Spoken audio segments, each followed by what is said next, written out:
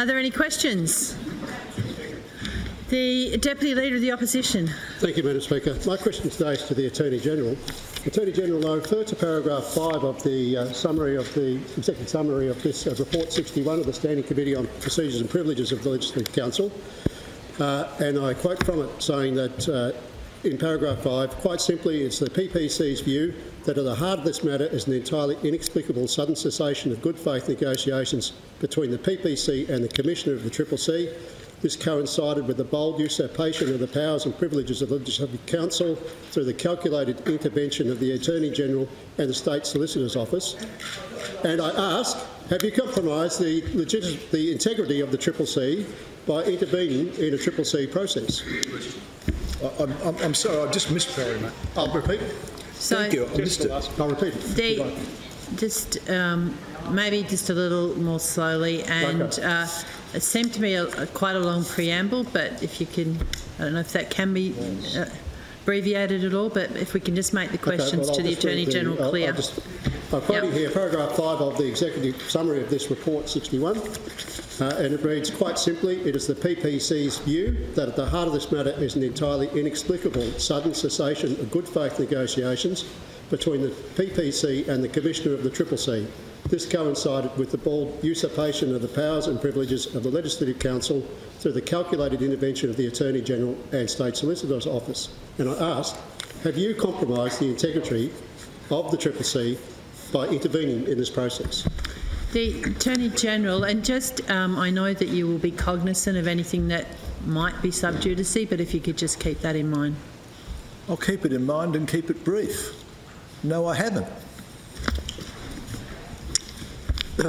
A supplementary question. The Deputy Leader of the Liberal Party, the National Party. Yeah. So, Attorney-General, do you concede that by your actions that you have been undermining the rights of the Procedures and Privileges Committee of the other place? Attorney-General. No, I do not. The member for, I'm going to say... Long question, short answer. My question's to the Premier.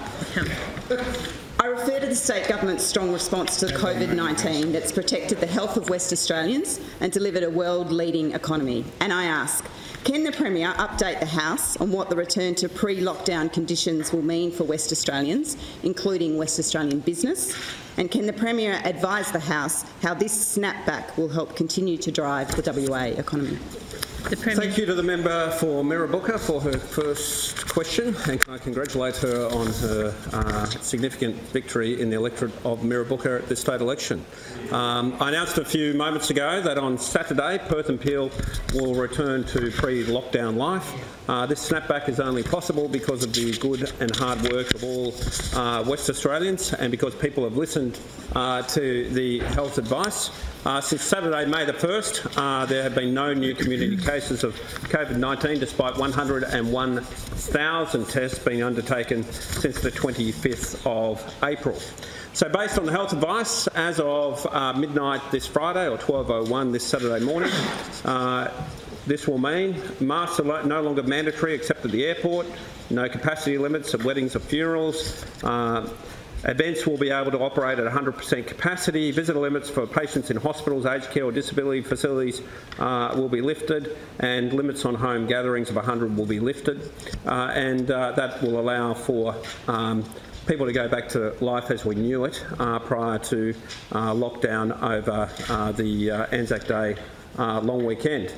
It's very important, however, that people continue to use the Safe WA app or written contact register, and that allows our contact tracers to do their important work.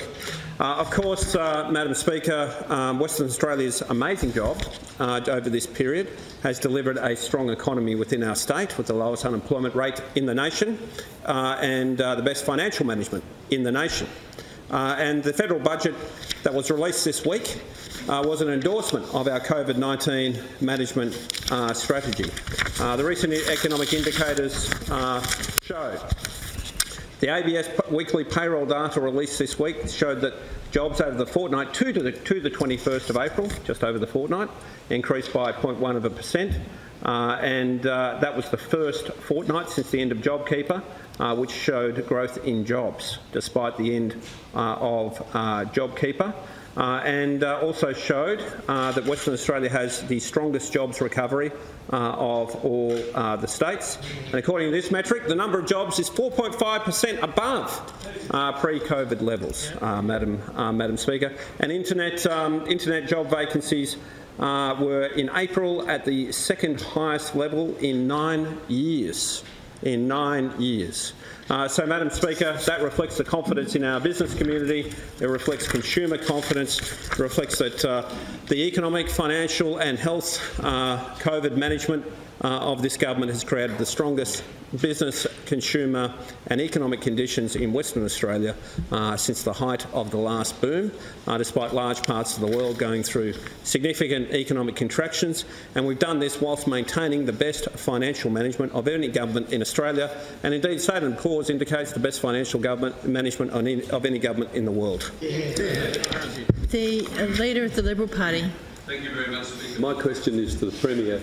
Premier, I refer to case number 2717 of 2019, currently before the Supreme Court, launched by the President of the Legislative Council against the Commissioner of the Corruption and Crime Commission, and I ask, if it is found that the Commissioner acted unlawfully in issuing notices to the Director-General of the Department of Premier and Cabinet to produce privileged documents, will you continue with your support for the reappointment of Mr McKechnie as head of the CCC? The Premier. Madam Speaker, understanding orders, me commenting on a matter before the court and preempting its judgment would be improper. Not preempting it. And that's what your question asked. No. So, and I think that shows the inexperience of the Liberal Party.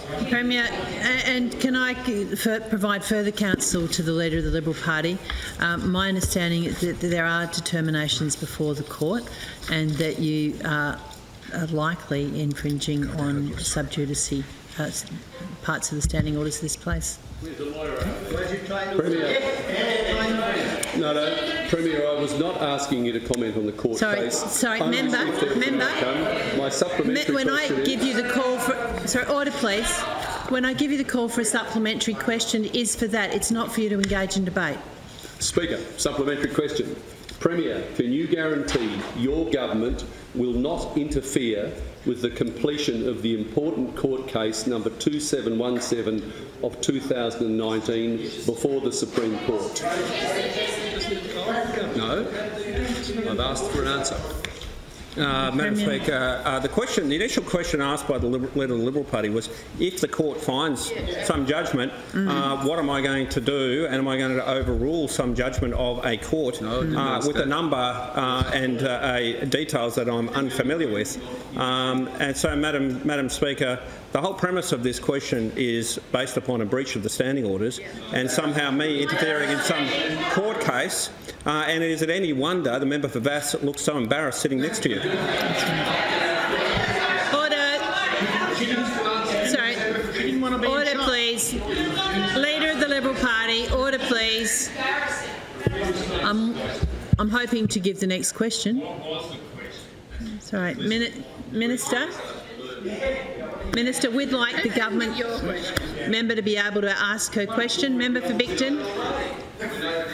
Member for Armidale. My question is to the Minister for Transport. I refer to the McGowan Labor government's commitment to protecting the Beelio wetlands and stop the destructive and grossly expensive Row 8 project. And I ask, can the Minister outline to the House how the state government will deliver on this important commitment and honour the overwhelming mandate it received at the last election from the people of Western Australia? The Minister for Transport. That's a very good question, Madam Speaker. Can I thank the member for Bicton for that question? And of course, we went to the 2017 election promising to stop the flawed Perth Freight Link and to save the Beelio wetlands. And of course, we got elected. And we're delivering the commitments we gave. Planning for a new port at Kwinana, moving more freight onto rail, upgrades to High Street and the development of intermodals. Madam Speaker, as I said, all of those commitments are being delivered and we've protected and saved the Beelio wetlands for future generations. We introduced specific legislation in the last term to protect and reserve the Beelio wetlands, it succeeded in this place but was frustrated in the other place.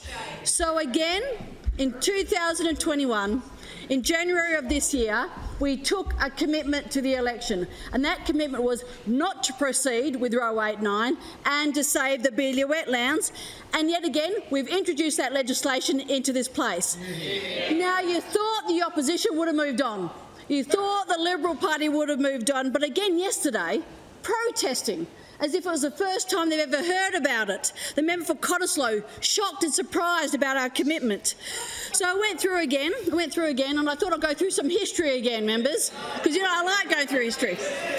So I went through, and of course the other side, the Liberal Party yet again, made it the centrepiece, or their second biggest election commitment, just behind the energy plan, made it the centrepiece of their election campaign. And that's a good question. My favourite day was Honk for Row 89 Day. The Honk for Row 89 Day. And I just went through to see who was in that Honk for Row 89 Day picture. So you've got the member for Vass, who's still here, the puppet master of the Liberal Party, and of course the former leader of the opposition, the member for Dawesville. But let's go through all those Liberal candidates, member. So the Liberal candidate for Riverton, the Liberal candidate for Fremantle, the Liberal candidate for Jandakot, the Liberal candidate for Bigton, the Liberal candidate for Willagee, and the Liberal candidate for Coburn. And what do they all have in common, members? They're not here. They're not here. Not here. Not only did they not honk for Row 89, they didn't vote for it either, members. But yet again, it was good to see the member for Cottesloe go back to the 1960s, to bring that old policy back. We've all moved on. We're saving the Beelia wetlands for future generations. We're planning our freight and trade future. We're planning for a new port. And what we're doing is making sure that we have a port for future generations and we save the Beelia wetlands for generations. That's a forward-thinking policy. We'll let them stick in the 1960s, where the member for Cottesloe feels very, very comfortable reducing their policies. And members, we're happy to take it to the next election. As I said last term, let's take it to the 2021 election. Happy to take it to the 2025 election, members. The member for Vass. My question is to the Minister for Health. I refer to the expert panel report into the tragic death of Aishwarya Ashwath and your comments last night, in which you said the report made no findings about staff shortages on the night. And I ask, given the report stated uncovered sick leave of medical staff resulted in a reduction in available medical staff during the evening, delays in medical assessments, prolonged waiting times and impeded the capacity for medical staff to provide more comprehensive response to parental escalation, how do you explain your comments? Minister for Health. Madam Speaker, I assume the member for Vass has now had the benefit, as have the Premier and I, of a briefing from the Chief Executive of Child and Adolescent Health Services, who provides a proper insight into the actual report itself. And what that showed, and the Premier, I think, went into some detail in the earlier debate, the debate earlier today, into the configuration of staff on that day. And it's true that the report makes observations that that on that particular occasion there was not a shortage of staff.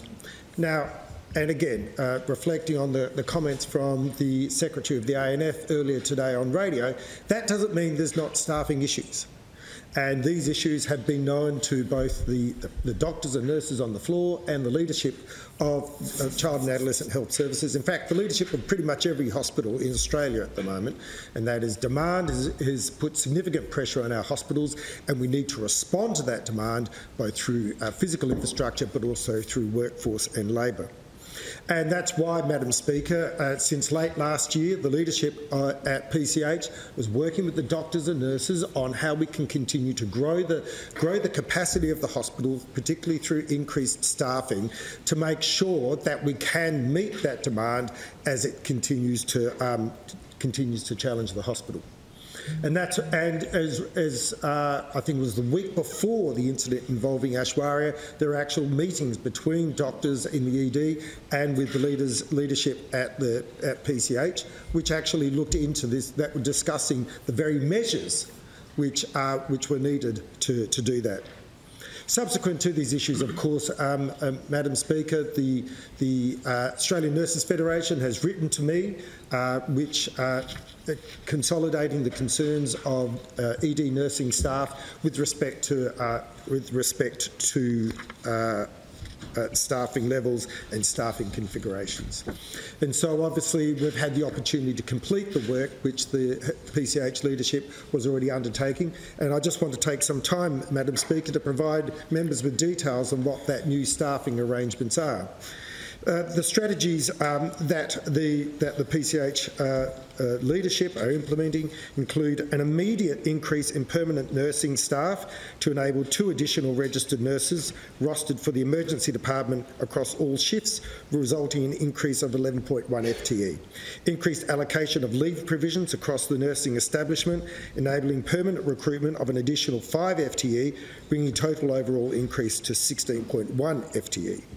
The increased FTE includes an additional nurse allocated to monitor patients in the emergency department waiting areas, an additional nurse allocated to work across the emergency department, supporting areas with high levels of activity, introduction of rapid nurse recruitment and additional support for onboarding across PCH, including with enhanced graduate nursing capacity to optimise the permanent recruitment to the increased FTE, a designated ED resuscitation team, Madam Speaker, on every shift, supported by senior medical and nursing staff from within the hospital, attending every resuscitation, an increase in the allocation of staff development nurses in the emergency department, effectively doubling the allocation, increased clinical nurse specialists to cover each day to provide supervision of junior nursing staff, the establishment of a medical short stay unit which was established on the 13th of April to provide treatment for general paediatric patients with length of stay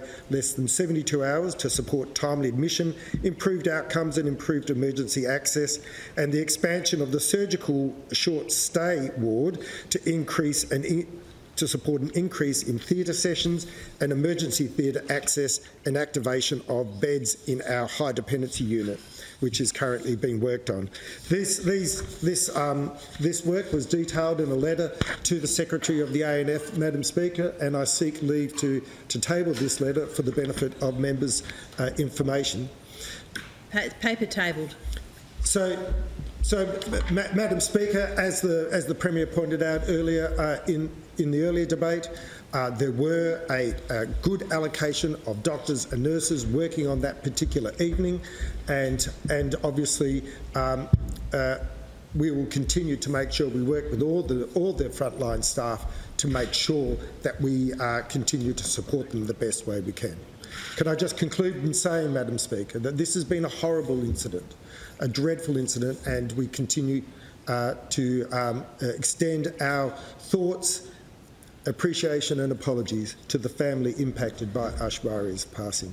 Can I also just place on the record my appreciation, admiration and respect for all our frontline staff, doctors and nurses, who do a difficult job on behalf of all of us, making difficult decisions every day in a complex, high-pressure environment. And I will do everything I can to make sure that they feel supported during this period as well. Supplementary. The member for Vass.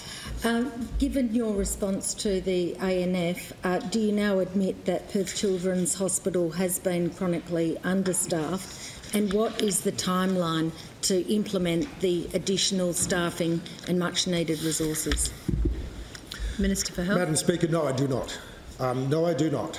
All our hospitals are facing increased demand pressures at the moment, and this, as I've said before, is going on right across Australia, where we see an increase in volume, an increase in acuity, high mental health presentations, and a higher level of patients requiring emergency surgery. In particular, in relation to PCH, we've had an increase in demand around eating disorders in particular. It's putting the system under pressure. But as I said in my earlier remarks, this work has been ongoing for some time now, since late last year, once we saw that pattern of demand change. And that's what we expect from our leadership. We expect them to work with the doctors and nurses on the front line to make the decisions and the resourcing decisions necessary to make sure that we can continue to support them. As I've said in my earlier remarks, the advice that we have is on the evening that staffing shortages was not a contributing factor in relation to this particular incident. But we do acknowledge that there continues to be staffing pressures, and that's why we've been undertaking this work over for some time now, Madam Speaker, and why we will continue to do that work. The member for Swan Hills. My question is to the Minister for Energy. I refer to the McGowan Labor government's commitment to delivering cleaner and greener energy, diversifying our economy and supporting new sustainable job-creating industries, and I ask, can the Minister update the House on how the McGowan Labor government is responding to the imminent challenges facing WA's energy sector, and can the Minister outline how this response will help create new jobs for West Australians? Minister for Energy. Thank you, Madam Speaker. I'm pleased to answer the question. I want to acknowledge the hard work that the member for Swan Hills did in the last parliament in chairing the inquiry into microgrids, and congratulate her on the insights that is assisting the government in our response to rising distributed energy resources in Western Australia. We are dedicated to making our electricity system cleaner, greener and ready for the future. Last 12 months, we've seen 300 megawatts of additional rooftop solar put into the South West interconnected system. To put that in scale, that compares to the largest single power station in Western Australia, the Collie, in the South West system, the Collie Power Station, which is 340 megawatts. So basically, an entirely new power station paid for by mums and dads. And we want to make sure that that type of investment is at the heart of our energy transformation. And I want to congratulate Steve Edwell and the Energy Transformation Task Force, whose work is just about to be complete, for the roadmap that they've provided to the government to deal with these changing environment for energy in Western Australia and globally. And a key element of that strategy is our distributed energy resources roadmap, where we're trying to build distributed energy resources into the system rather than having these installations as being additional to the system. We want to embed them so that the system can work with high levels of rooftop solar. Unlike the crazy plans of the member for Cottesloe, we want to have a sensible plan that rewards families for their investment into the system. And part of that, Western Power's installed 10 power banks. That's batteries embedded into the distribution network, a globally important piece of work that we're now testing to see how what additional response we can get out of that. And those embedded batteries will continue to be installed across the South West interconnected system. We're trialling a tariff that rewards people's energy consumption, so that if they consume electricity in a manner that supports the grid, they get rewarded for that. And it's pleasing to see that the people on that trial, the 400 people on that trial, are responding very positively to the opportunity that they're being engaged with. We've got Project Symphony, which is about to, we hope, launch in the electorate of Southern River, where we're going to bring together through Western Power, Energy Policy WA, Synergy and the Australian Energy Market Operator, plus a range of universities, coordination of rooftop panels, behind-the-meter batteries, embedded batteries and appliances, so that they can act as a virtual power plant, to show that it's not just about increased supply, but the use of demand to make sure we can manage the system. And that is a globally significant project that will be done here in Western Australia. And I want to congratulate everybody involved in that project. And finally, I just want to talk about standalone power systems. Western Australia is uniquely placed to take advantage of standalone power systems, and I'm pleased to say that we launched a second round of standalone power systems last year, all manufactured here in Western Australia. And during the election campaign, the Labor government committed to building 1,000 additional standalone power systems here in Western Australia. Western Australian manufacturing businesses are globally leading on this technology. And I also want to let people know that Horizon Power is in fact investing directly in the manufacturing of these standalone power systems, and one of the companies here in Western Australia is now a company called Boundary Power, and that is a joint venture between Horizon Power and AMP Control, a leading supplier of technological solutions to the energy sector globally. And so Boundary Power is now a JV that will be manufacturing here in Western Australia to support the rollout of standalone power systems. And so they'll be delivering 17 SPSs on the edge of grid over the next period of time, and it's an exciting opportunity. So here in Western Australia, we have technology that is leading the globe, and we're trying to support those businesses to export to the world, export their technology to other parts of Australia. And exactly as being recommended by you, Member for Swan Hills, in your excellent report that you did for the last Parliament. So the good news is that the Labor government, the McGowan Labor government, is committed to a greener energy future, and we want to make sure that those technologies are being developed here in Western Australia. The member for Vass. My question is to the Minister for Health. I refer to the SARC-1 clinical incident investigation report into the tragic death of Aishwarya Aswath and ask, why has the government given itself 6 months to implement these recommendations, and why isn't it acting with more urgency given the potentially dire outcomes in delaying their implementation? The Minister for Health.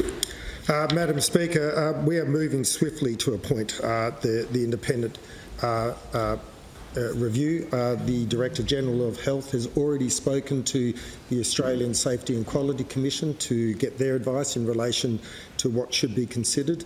But most importantly of all, we committed to working with Aishwarya's family in relation to the issues that they want to see inquired into. It won't stop us from implementing changes straight away, and many changes would have already been made. But we want to make sure that it's a comprehensive review, that it benefits from the collective wisdom of all those working on the front line, but most importantly of all, provides further answers and resolution for Aishwarya's family. Supplementary. Member for Vass. Minister, if it takes 6 months to implement these recommendations, what confidence can the people of WA have in the system in the meantime? Minister for Health. Well, member, if you'd listened to my answer, which was that we will not wait for the 6 months to implement the review, and it will be an ongoing iterative process which will clearly feed from the experience of others. You should listen to the answers in the same way we'd hope that you'd listen to the briefing you were given in relation to this matter. The member for Balcatta. Madam Speaker, my question is to the Minister for Culture and the Arts. I refer to the McGowan Labor government's commitment to supporting the Western Australian art and events community industry, particularly through the COVID-19 pandemic, and I ask, can the Minister outline to the House what this government's significant support has meant for businesses and jobs in Western Australia's arts and events sector? Oh, yes, I can. The Minister for the Arts. Yes, I can, and I'm very pleased to, and I want to acknowledge the member for Balcatta, a fine man of culture and a fine patron of the arts. He's a magnificent member, and I congratulate you on your re-election, member for Balcatta, because I know you're very highly regarded by your community, as you are in this place. Great question, because it is important to highlight to the House that the impact of COVID-19, as we know, has had a huge impact on a whole range of industry sectors, including, of course, the arts and entertainment industries. But I do want to highlight very clearly to the House that this government has initiated a number of programs that have ensured that our artists keep on creating their art, that our performers keep on performing, that our people involved in the entertainment industry and the events industry continue to be able to participate and put on great shows, great festivals, great events. We have been focused on that, despite the challenges that have been faced by COVID-19. Now, what we also know is that we've had some programs that have been implemented through the investment by the McGowan government in our recovery programs. And one of those is the Get the Show on the Road.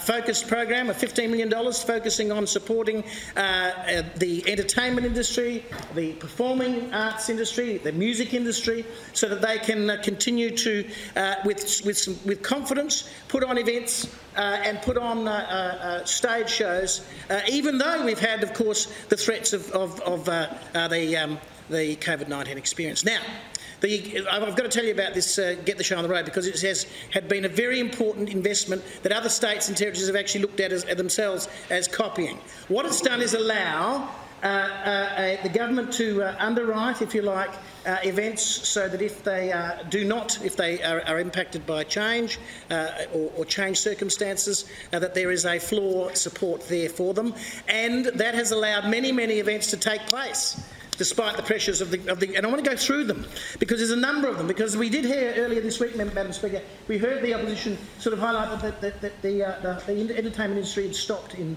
Western Australia. It hasn't. It hasn't. It is continuing to deliver a magnificent. It is continuing to deliver. So, Minister for the Arts, you and the Minister for Transport have ensured that the arts industry has kept going, and the entertainment industry has not stopped. Absolutely, and I'm glad you're with me. I'm glad you're with me, Madam Speaker. I'm glad you're with me. We could be a double act now. Can I tell you this? There's been some significant events over the period of the last 12 months, including during the times when we had some significant pressures on the entertainment industry. We've had Zachariah concerts touring 8 events: Castaway, Birds of Tokyo, Hoodoo Gurus, Missy Higgins, Bernie Dirch's Berlin Underwood. We've seen Missy Higgins, Good Bad Day Sunshine, the Black State Theatre Company continue to deliver 3 events, including Oklahoma, the Cherry Orchard and Playthings. I went to the Cherry Orchard. It was very good. Also, 6 events, including Birds of Tokyo, Ben Folds and the Classic Series. The Fairbridge Festival continued.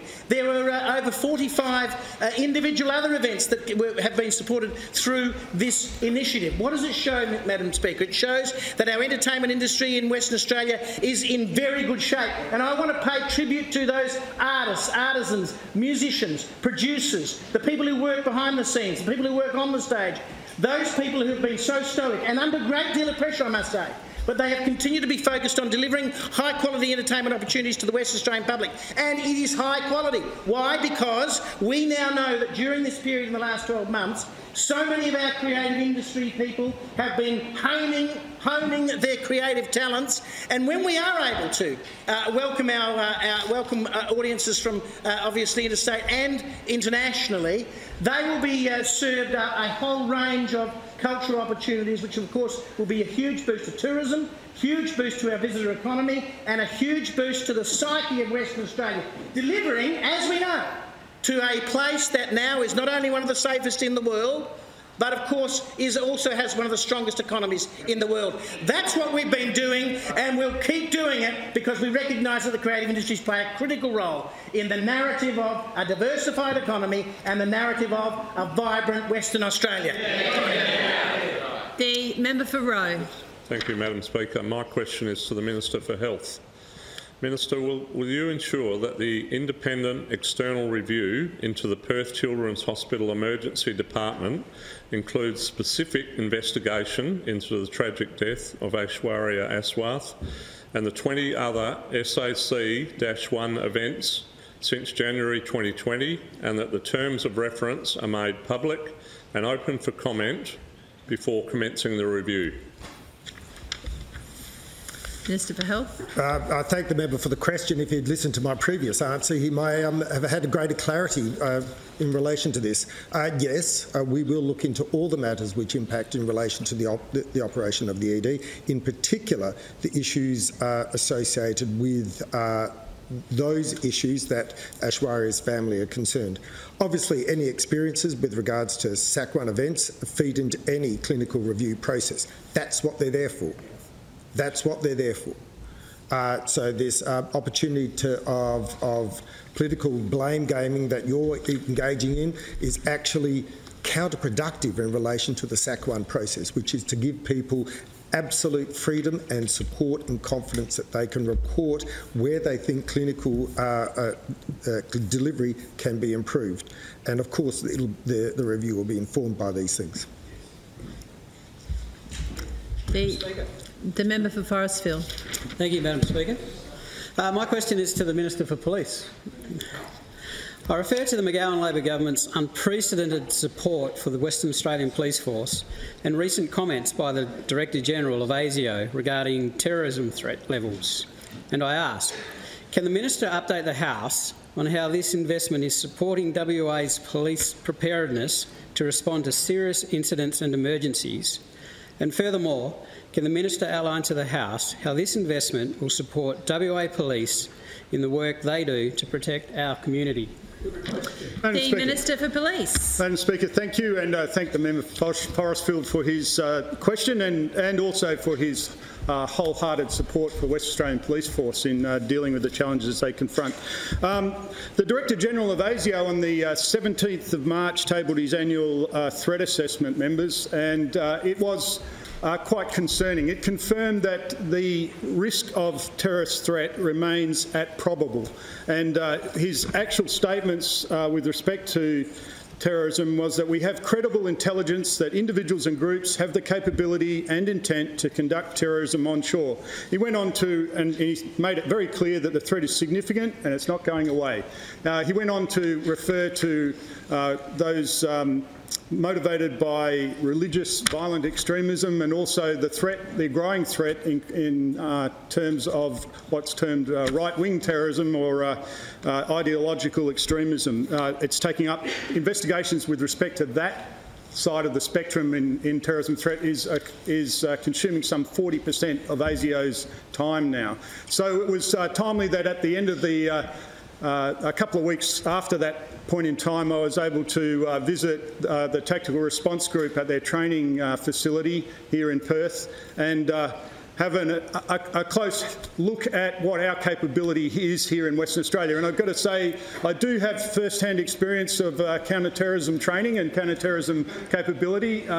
Like the member for Willagee, he's in his absence, I'll acknowledge him, but I've got to concede that it is a little dated. I was looking at it and it's a little disturbing to note that I commenced that training 2 years before the member for Scarborough was born. So my knowledge my knowledge of the capability is a little dated, but does give me a benchmark. It enabled me to, whilst I was visiting the wonderful people that are in the TRG out there and witness some of their equipment and their capabilities, I was able to confirm that far in excess of anything I was able to employ all those years ago. It's all changed since we were in the tactical assault group in those days, the only one in the country in the Special Air Service Regiment. Subsequent to the 9/11 attacks, there's been a massive increase in capability right across the country. There's now another tag in the commandos in Sydney, and also all of the police assault groups are really well resourced and coordinated in their response and supported far more fulsomely by the Commonwealth and individual states and territories. And so our TRG is world class. Their equipment, their capabilities, you know, they have method of entry capabilities that were only resident in the military when I was doing it way back when, and their weapons, all of their techniques are first class. And I just wanted to take the opportunity to convey to the House and to the Western Australian public that there is a threat out there. There are other threats other than COVID, and this one is very real, but Western Australia is prepared. Our government has ensured that over the forward estimates, some $900 million has been added to the police budget. An additional 950 police officers will be put into the field, and Madam Speaker, you ensured that our police are well armed in terms of legislative powers, having passed the Terrorism Extraordinary Powers Amendment Act and the other legislation, the Terrorism Preventative Detention Amendment Act, to ensure that we have every capability and law behind us necessary to respond to this threat. The Deputy Leader of the Opposition. Thank you, Madam Speaker. My question today is to the Minister for Local Government. Minister, I refer to the Auditor-General's report into the regulation and support of the local government sector with its 7 damning findings and of failures that significantly undermine the ability of local government entities to provide good government and proper service to the communities. And I ask Do you agree that the department has fundamentally failed in implementing good principles of good governance? 2, do you concede that as a result of these failures, organisations like WELGA have been required to pick up the slack? And 3, what steps will you take to ensure those serious issues are addressed and rectified? The Minister for Local Government. I want to thank the trading wheels off. I want to thank the member for his question. The Auditor General review of the agency and regulation did note one or two actually critical trends, and that was the escalation in the number of complaints in the sector, in particular the large number or increasingly significant number of complaints, minor breaches, but it also noted a trend of major breaches. So what we're seeing is, and I think it's fair to say, we're seeing a larger number of investigations, a larger number of inquiries, a sector that unfortunately I think there is general agreement has not been performing its best. Yesterday, I tabled 3 inquiries. We now have perhaps history repeating itself, I hope not, at the City of Canning. So we need to be acutely aware that we do need reform in the sector. The Auditor General's report, and I agree with it, also noted that the agency needed to focus on early intervention. And I do want to get to this point. The department has been reactive. It's had to be because of the number of issues coming forth.